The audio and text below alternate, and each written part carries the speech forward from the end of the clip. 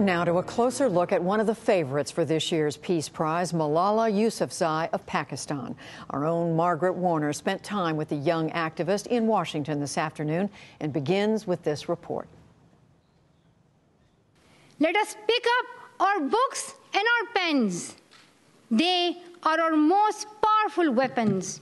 Spending her 16th birthday as no one else ever has, this Pakistani student captivated the world when she spoke at the United Nations 3 months ago. One child, one teacher, one book, and one pen can change the world. Education is the only solution. Education first. And in March, she became the youngest ever nominee for the Nobel Peace Prize. Malala Yousafzai's call to educate girls began in 2009 in what once had been Pakistan's vacation paradise, the Swat Valley.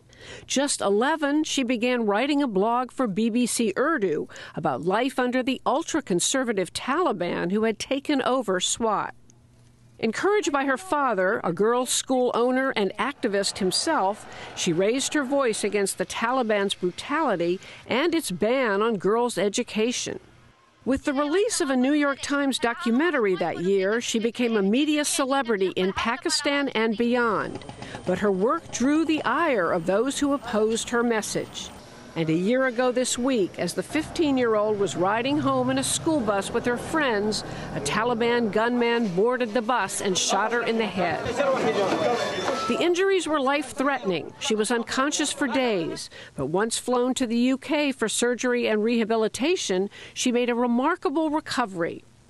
Boys and girls from Pakistan and around the world rallied to her side and her cause, proclaiming, "I am Malala." She now goes to school in the UK where she lives with her family. But the awards kept coming and the demands to speak. We can fight war through dialogue, peace, and education. And she's now on the road promoting her just-released book, I Am Malala. In the face of the world's praise, some back in Pakistan are more skeptical. All this recognition may be good for her internationally, it may be good for her family, but we have not benefited from it. Neither has SWAT gained from it in any way. But she continues speaking and raising money to bring education to more girls around the world, despite renewed death threats against her from the Taliban. I spoke to the young activist leader earlier today. Malala Yousafzai, thank you for joining us. Tell us what inspired you at such a young age to start speaking out for girls' education in really such a dangerous environment. First of all, my father inspired me because he's a great father, but as well as a great social activist and women's rights activist. At that time when Swat, the beautiful valley, was suffering from terrorism, he spoke. He spoke out. And he spoke for women's rights because at that time, more than 400 schools were blasted, girls were flogged, people were slaughtered, markets were closed, there was ban on women to go to market, girls were not allowed to go to school. At that hard situation, he inspired me because he spoke, and that's what I learned from him. Did you ever think, though, that your outspokenness and the fact that you became a media star in Pakistan would make you or your family a target? I think living in such a hard situation when there are terrorists and they slaughter people every night, it's still hard, it's still a threat. So it's a better idea to speak up for your rights and then die. I prefer that one. So that's why we spoke at that time. We said one has to speak. Why are we waiting for someone else? The governments were not taking an action. The army was not taking a good action. So that's why we said that we will speak up for our rights. This is what we can do, and we tried our best. So now you've been forced, of course, to leave Pakistan. You've become this international symbol of bravery and of speaking up for girls' education. But what has happened to the girls you left behind? What is their situation? The girls who are in Pakistan and in Swat especially, it's really hard for them to go to school. There are so many reasons. Many girls do not go to school because of poverty. Some girls can't go to school because of the child labor and child trafficking. Some parents don't go to school, don't send their children to school because they don't know its importance at all. And some girls don't go to school because of the cultural norms and taboos. So there are still many issues that are stopping girls to go to school.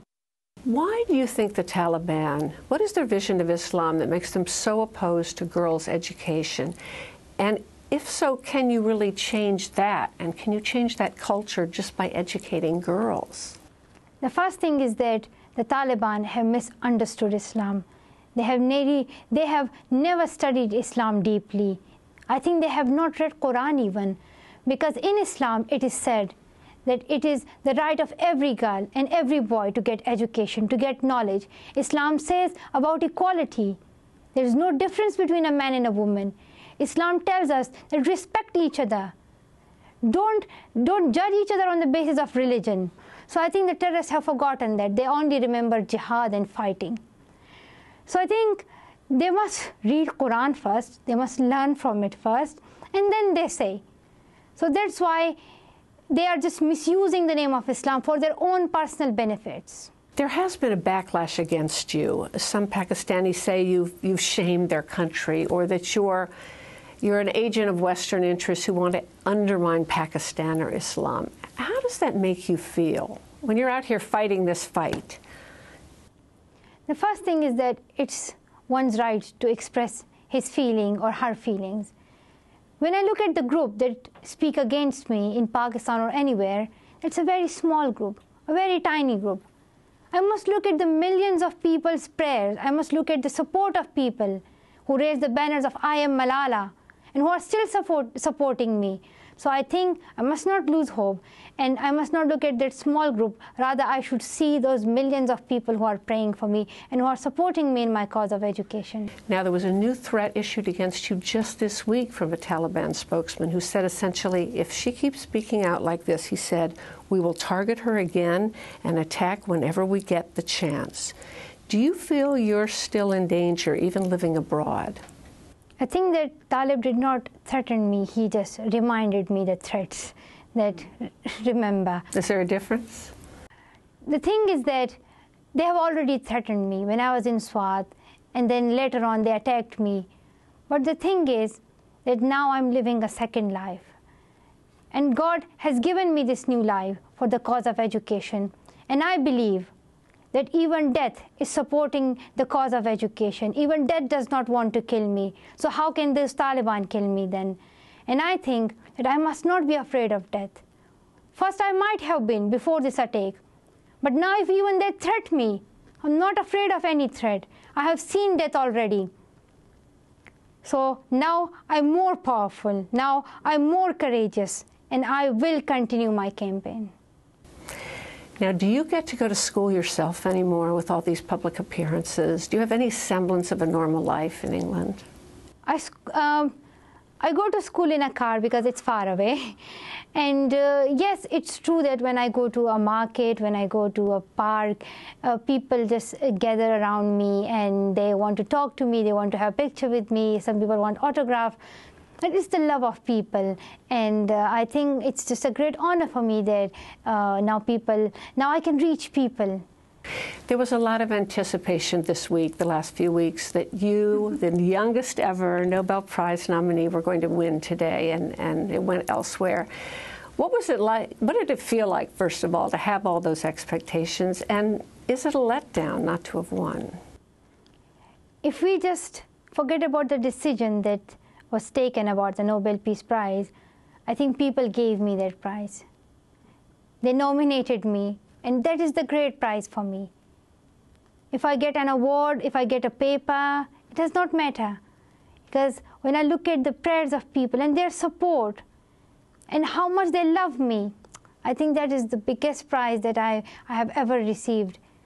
And then I have a prize in my mind that for which I'll struggle, for which I'll do the campaign, and that is the prize, that is the award, to see every child to go to school, and I will serve my whole life for that. So that is the prize that I want to get in my life. And I think Nobel Peace Prize Committee, the decision they have taken is the right decision, because I need to work a lot. Malala Yousafzai, thank you so much. Nice to talk to you. Great honor to meet you.